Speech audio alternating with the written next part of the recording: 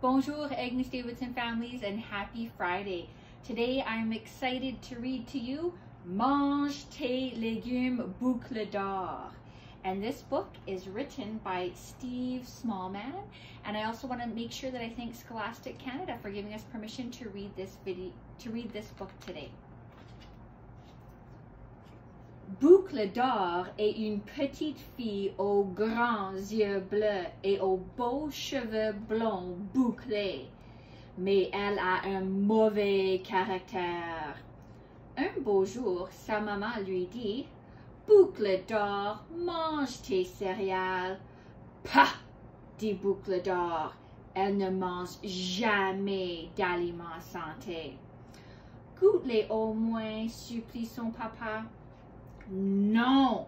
hurle Boucle d'or. « Je veux de la crème glacée avec de la sauce au chocolat et tout de suite. » Mais comme ses parents ne lui donnent pas, elle se lève et elle quitte la maison.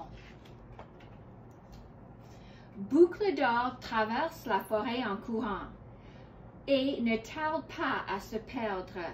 Elle est fatiguée et son estomac gargouille. Elle regrette de ne pas avoir mangé son déjeuner. Elle sent alors une odeur délicieuse. Cette odeur l'amène jusqu'à une maisonnette. Elle frappe à la porte, mais personne ne répond. Elle entre quand même.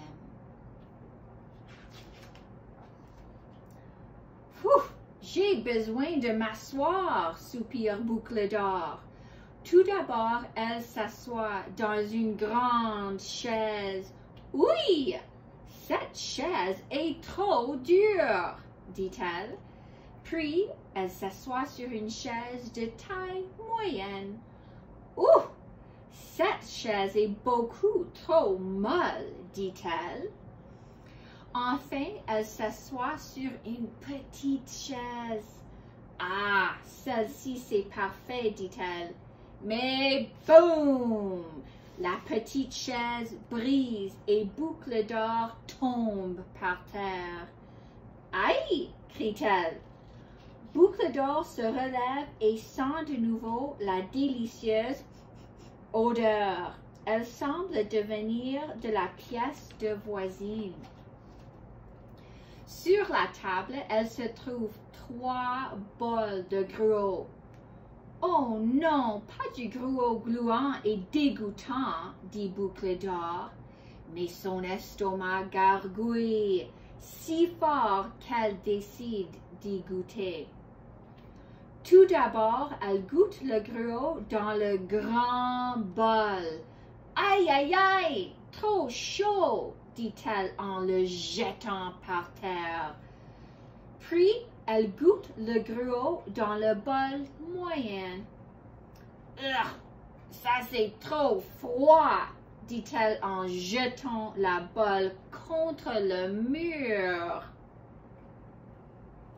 Pour finir, elle goûte au gruau dans le petit bol. Miam, miam, parfait, s'écrie-t-elle, et elle le mange tout. Maintenant, Boucle d'or a sommeil. Elle monte à l'étage et trouve la chambre. Tout d'abord, elle essaie un grand lit. Aïe, trop dur, s'écrie-t-elle. Puis, elle essaie le lit moyen. Oh, trop mou, dit-elle. Ensuite, elle essaie le petit lit. Ah, parfait, soupire-t-elle. Et elle s'endort immédiatement. Pendant que Boucle d'or sommeille, 3 ours rentrent chez eux. Le gros papa ours, la maman ours et le petit bébé ours. Ils constatent que la chaise du bébé ours est brisée. qu'il y a du gruau sur le mur et sur le plancher de la cuisine et que le bol du bébé ours est vide. Puis il remarque des traces boueuses sur l'escalier qui mène à la chambre. « Quelqu'un s'est couché dans mon lit, » dit Papa Ours. « Quelqu'un s'est couché dans mon lit, » dit Maman Ours. « Oh, et quelqu'un s'est couché dans mon lit et il est encore là, » dit Bébé Ours. « Regardez! » « Qui es-tu et pourquoi est-ce que tu es dans notre maison? » gronde Papa Ours. Boucle d'Or se réveille. « Je suis Boucle d'Or et je suis désolée, dit-elle d'une petite voix. « Viens tout de suite à la cuisine, dit Papa Ours en grognant. « Ils vont me manger, dit Boucle d'Or. » Tout d'abord, le Papa Ours demande à Boucle d'Or de réparer la chaise. « C'est le temps de manger une collation, » dit ensuite la Maman Ours. « Ils vont me manger, dit Boucle d'Or. » Mais la Maman Ours tend à Boucle d'Or une banane et un verre de lait. Boucle d'Or mange la banane et boit le lait. Miam, miam. Puis la Maman Ours demande à Boucle d'Or de nettoyer le gruau. « C'est l'heure du dîner, » déclare ensuite Papa Ours. « Ils vont me manger, » dit Boucle d'Or. Mais le Papa Ours lui tend un bol de soupe et une tranche de pain. Boucle d'Or mange la soupe et le pain. Miam, miam. Une fois que Boucle d'Or a lavé l'escalier et fait les lits, le Papa Ours déclare « C'est l'heure du souper. »« S'il vous plaît, ne me mangez pas, » supplie Boucle d'Or.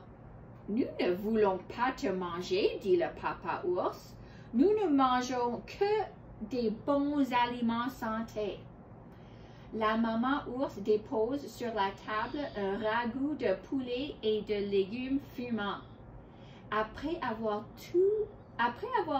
fait tout ce ménage, Boucle d'Or a si faim qu'elle se sert une grosse portion et mange tout ce qu'il y a sur son assiette. Miam, miam, miam. Après le souper, les trois ours raccompagnent Boucle d'Or chez elle. En chemin, ils ramassent les mûres. « Elle serait très bonne avec de la crème glacée, » dit le bébé ours. « Vous mangez de la crème glacée ?» s'exclame Boucle d'Or surprise. « Bien sûr, » dit le bébé ours, « mais seulement pour le dessert et jamais au déjeuner. » All right. Well, thank you, Agnes Davidson families. I hope that you enjoyed that story, and I encourage you tonight to try something new at supper time, and just to remember to eat a balanced meal just like Goldilocks in this story. Happy Friday.